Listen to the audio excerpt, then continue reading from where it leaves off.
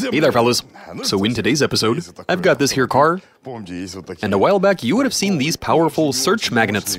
If one of these attaches to some metal, ripping it off, you'd have to be a pretty strong dude to do that. What else? Also, we've got a schematic. Our viewers actually came up with this one and sent it to us. Alright, so we've got that schematic. We've got ourselves a car, some magnets. I suggest we make some sort of working model and see whether the power of a magnetic field, can our magnets with their magnetic field propel the car forward? Alright, let's do this. We made gasoline obsolete. Translation and voiceover by BMI Russian.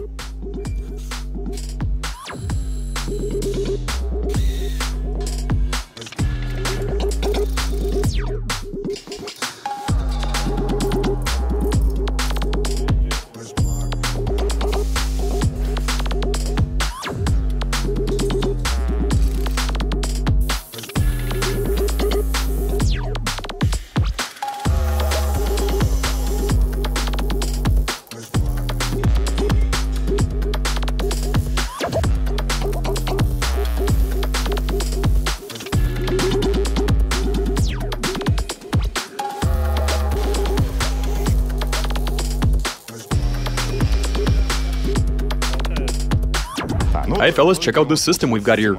It's basically the same as on that picture. Here's how this is supposed to work. In the cabin we've got a lever, which so the closer you bring them to each other, the more they should be drawn towards each other. I say we go ahead and check to see how well or poorly all of this works.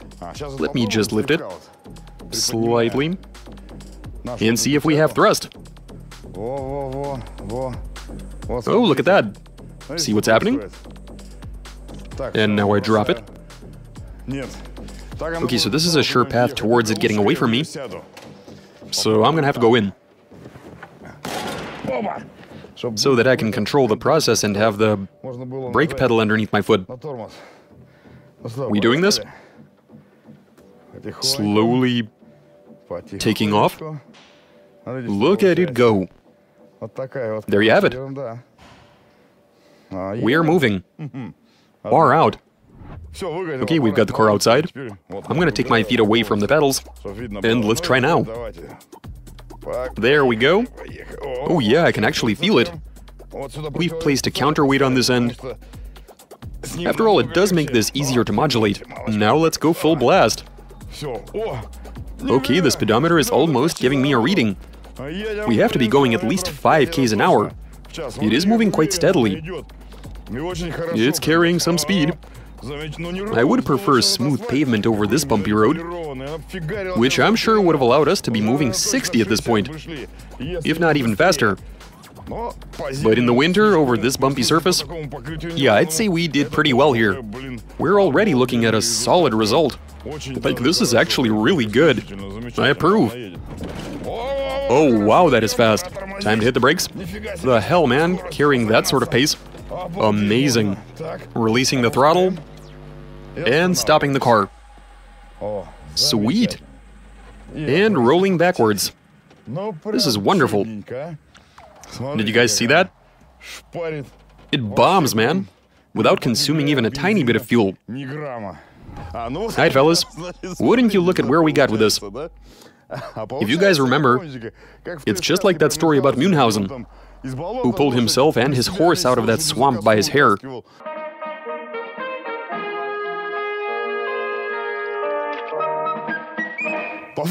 This is based on the exact same principle. So as we all know, of course magnets pull towards each other, but here the layout is such that the force and the counterforce, yeah, they do interact, but how on earth could they ever move a car? Simply put, it's impossible.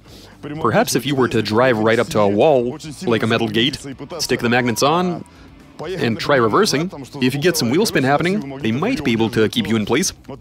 As for this system, well, there was no way it could ever work. And I'm sure that 99% of you understood that we were fooling around. In reality, when you lift the lever, the magnets are drawn to each other, But you see, they obviously... Yeah, they're only attracted to each other. But they do absolutely nothing in the way of propelling the car. You're not going to be able to pull a Münchhausen in this scenario. It is the real world, right? Anyway, fellas, there you go. You suggested it. We made it happen. Admittedly, this was pretty hilarious, but a working setup this is not. And that's all I have for you guys. Keep those suggestions coming. Why not have some fun every now and then? Comment, give us a big thumbs up. Don't forget to subscribe.